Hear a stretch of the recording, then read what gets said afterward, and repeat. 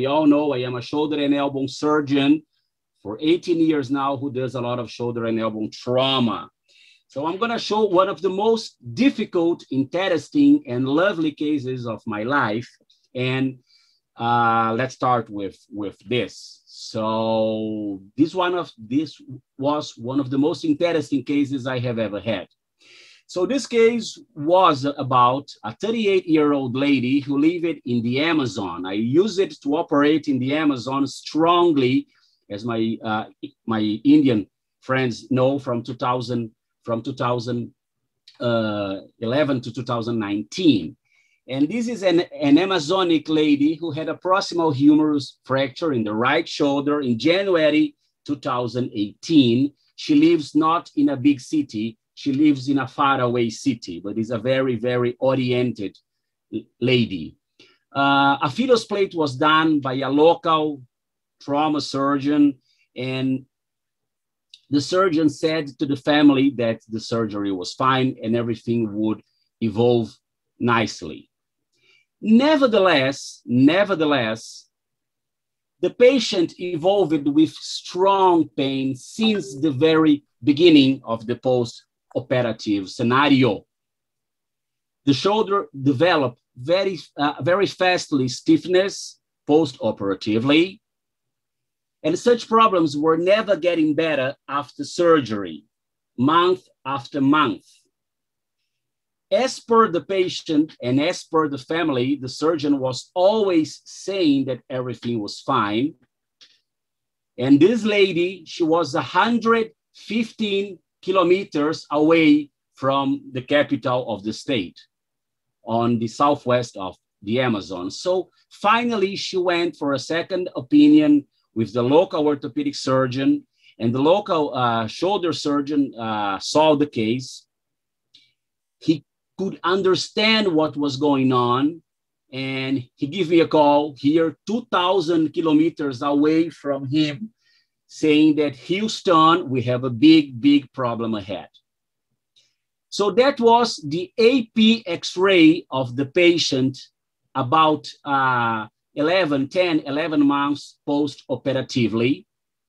That was November 2018, 11 months post-op. I'm gonna comment the AP X-rays, the AP view in a minute, and that was, and here we can see, for us who have a good experience in the area, that was a posterior dislocation, anterior or posterior, but I'm gonna show you the CT in a minute, and that was indeed a posterior dislocation. I'm coming to the X-ray in a minute. That was a well-positioned left view, but it's not so conclusive as we all know. If we take a better look on the AP view of the shoulder, this is in green, the glenoid, and this is here, the proximal humerus. So it's obvious that that was a locked anterior or posterior dislocation, but you are gonna see the CT in a minute, and CT was obviously mandatory. I would like to highlight that this lady lived 150 kilometers inside the rural Amazonic area, in a way that we don't have all of the nice exams that we would have. So she did a CT in old fashion, in which we only had the axial cuts, okay? But this is the CT in the axial view, in which we are seeing this 11 months or 10 months post-op. So what are we seeing here in this CT? The humeral head was posteriorly dislocated, and some screws of the phyllos plate, they were destroying the glenoid. We all have experience. I have a lot of experience in this field, so we can easily say that those screws, they were scratching, I would say, the glenoid for a lot of time, because it takes a lot of time to have all of this indentation of the screw, causing all of this bony defect on the articular cartilage of the glenoid. And gentlemen, she's only 38 years old. This is another CT view, and we can see here no previous signs of drilling in the humeral head, okay? And if we see this other cut, this other image, a little bit higher, again, no signs of previous perforation on the humeral head. So we discussed this case a lot of time. It took us a lot of time to figure out what we would do. But the thing is, to the best of our understanding, I feel very tranquil to say that much probably that was, in the beginning, a 3-part posterior fracture dislocation, or maybe a 2-part, but I'm pretty sure a 3-part posterior fracture dislocation. And to the best of my understanding, the colleague would not have noted that the humeral head was posterior dislocated, and hence he fixed the humeral head on the glenoid. And this is why she was having a lot of pain since the beginning. And in my opinion, considering that there were no signs of perforation in the humeral head, I can assume that the real diagnosis was not fully understood by the local orthopedic surgeon. And now I have a patient basically 11, 10 months after surgery, 38 years old, with this scenario, a clear destruction of the glenoid, which was being scratched by some screws of the phyllos plate, a dislocated humeral head, which was unquestionably going to AVN, much probably, as a shoulder and elbow surgeon, I can say a very, very suffered rotator cuff. She was in agony. To be very honest with you, her life was going bad. The marriage was going bad. She was fighting from her job. She was in agony, and that was the bomb we had to fix. So before I show you, my friends, what we did, Dr. Vincenzo, I would like to hear you with this very, very easy case, my good friend. Thanks, Sergio. I think you did the summary very nicely. The fracture was never reduced nor fixed adequately. Yes. I think maybe this was a 2-part because I don't see any signs of bone healing, both in the lesser and in the greater tuberosity. So I think this was a 2-part posterior dislocated humeral head that was never reduced nor fixed, as I mentioned. You mentioned also. There is an injury on the articular surface of the glenoid, but again, the patient is very young. Very young. There are no signs of a vascular necrosis of the humeral head. And in my opinion, if you allow me to move a little bit further, I think with this age, with a humerus head that demonstrates no signs of vascular necrosis, I think we have to try to do an osteotomy and redo or at least try to do a very nice osteosynthesis. I think this is the only way to try to salvage this humerus head, but the patient has to be completely aware that with this procedure, first, this humerus head can now have an avascular necrosis. Even though the humerus head has no signs of avascular necrosis and there is a secondary bone healing after this secondary procedure, she can experience pain because she has a very large damage of the glenoid surface, and we don't know for sure the profile of the rotator cuff. Yes. And after all, she can have third surgery because she can have the fracture healed with no signs of avascular necrosis, but she can experience pain and she will need a third surgery. But I will try to do an osteotomy and a fracture reduction and another fixation. even with the quality of the glenoid, Dr. Vincenzo? Yes, because of the age of the patient. I think we have to try to salvage this humeral head, but we have to put the patient completely aware that she can have a bad outcome. Yeah, she can, despite of an adequate reduction, if the fracture heals adequately, if the humeral head still shows signs of no signs of a vascular necrosis, she can keep on experiencing a dysfunctional pain. And because of that, she can need a third procedure, maybe in this third procedure to do a replacement. But I will try in this secondary procedure to salvage the humeral head. Okay, and if you operated this lady in an ideal scenario, would you have in the operation theater a prosthesis ready to be used or not? This is a lovely question. In the secondary procedure, or if I was treating the patient since the beginning? See, if she came to you and you said, okay, I'm gonna try to do a reconstruction, would you have, by safety, some kind of prosthesis in DOT to use as a plan B? Yes, for sure. I think it's necessary to have a prosthesis in the operating theater, because you can be the best surgeon, but anyway, you cannot be successful in reducing and fixing this fracture. So I think it's necessary to alert the patient that maybe she can go for an open reduction and internal fixation, and at the end, she can have a replacement. Lovely.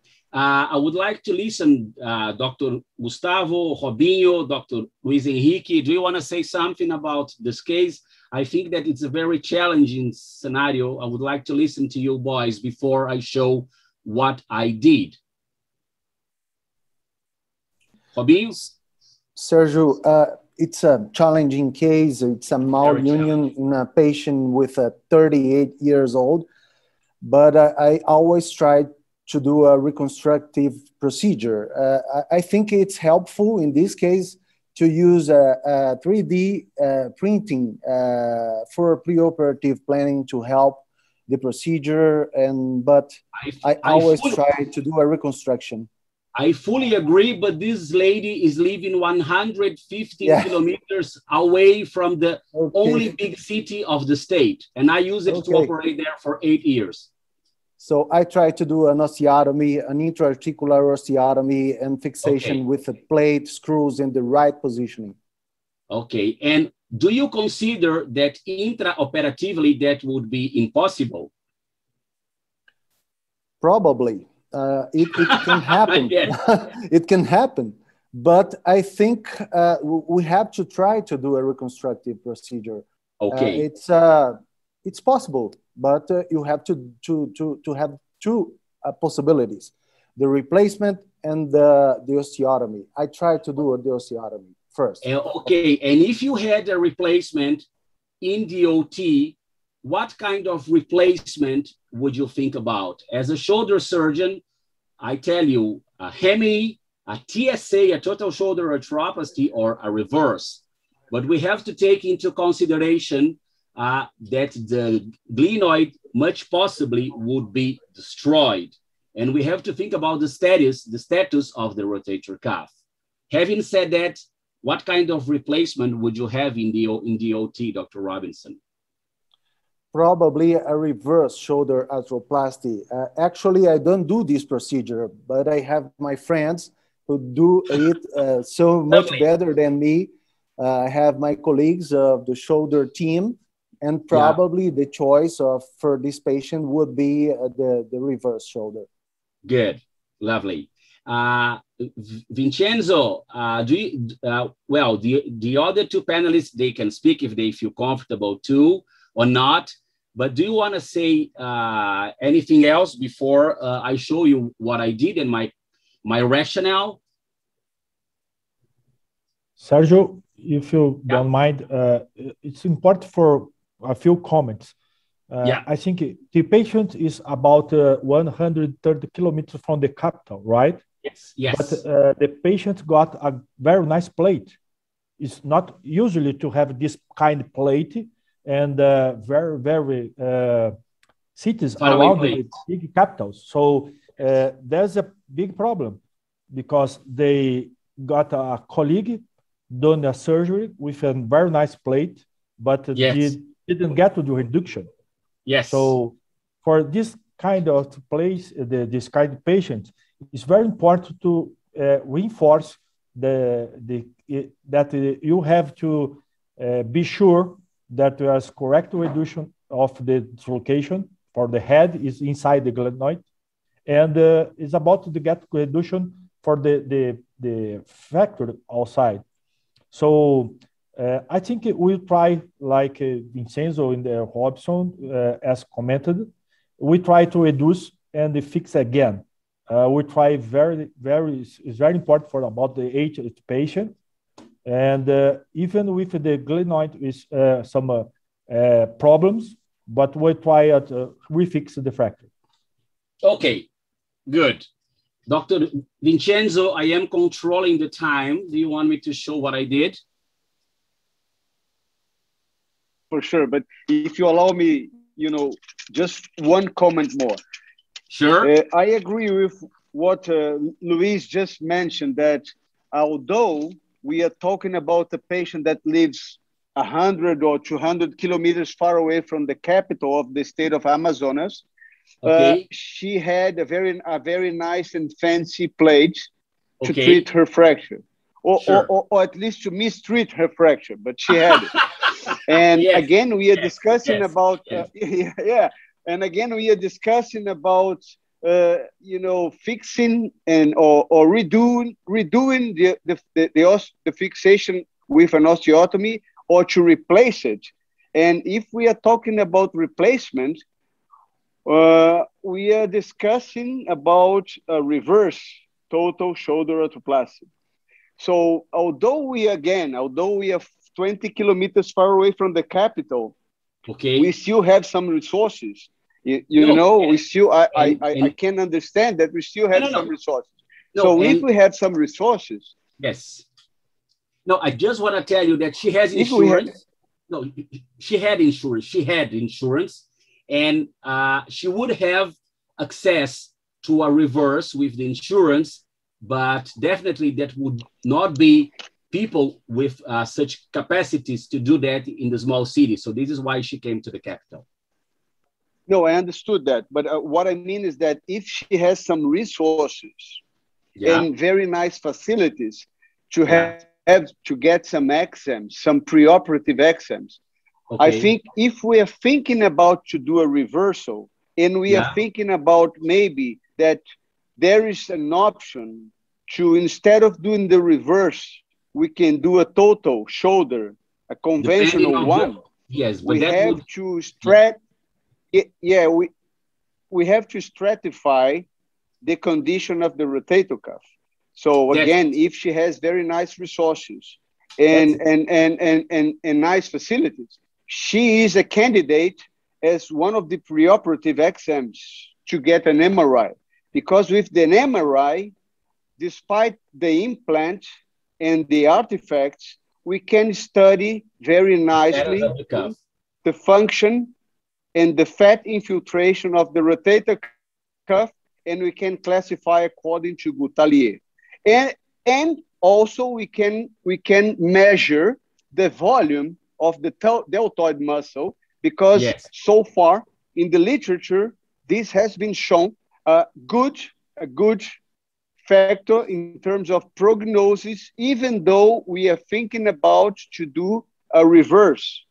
So before the surgery, the definitive surgery, I would go for an MRI study, mainly for these two aspects, to study the viability and the quality of the rotator cuff, and also to measure the volume of the deltoid muscle.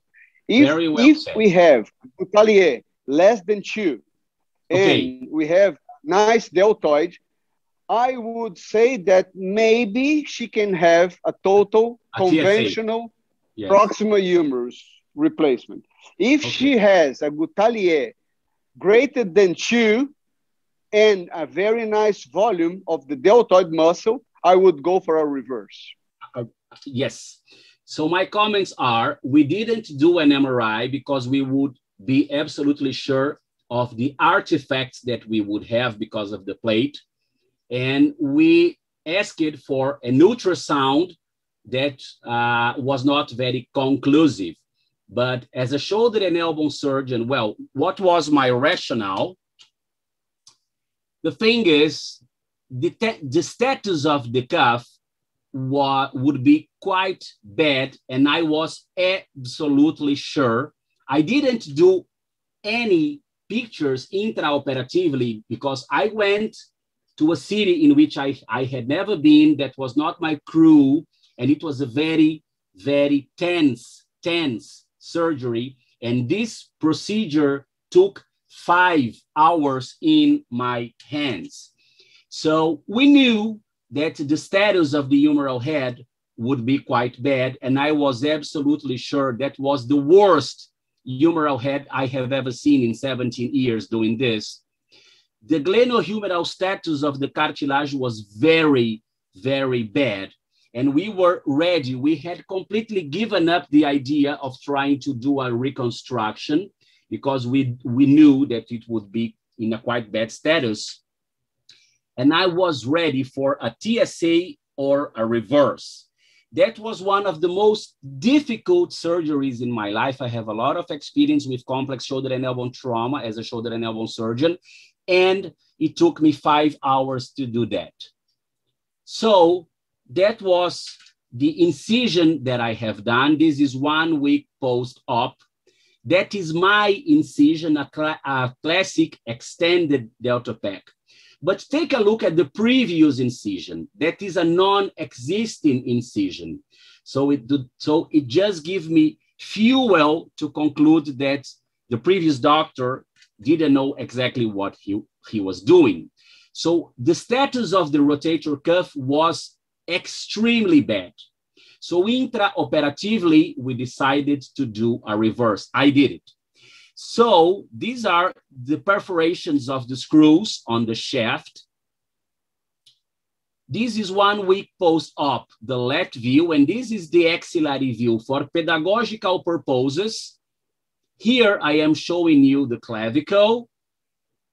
Here I am showing you the coracoid in green, and here I am showing you the acromion. And I knew that it would be challenging to do a reverse in a 38-year-old lady who was suffering incredibly. So this is 2 months post-op, absolutely lovely external rotation.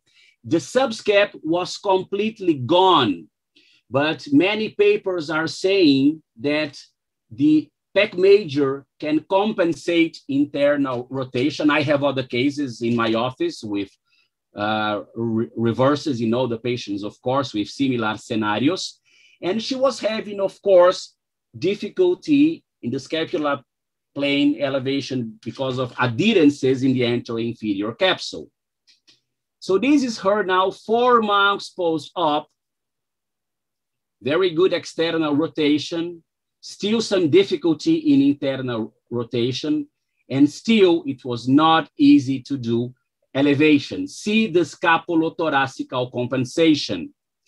But with good physical therapy, this is her 8 months post-op, and with an outstanding result. This is my best result in the 20-25 reverses I have done in the worst case. My best result in the worst case. Okay, lovely.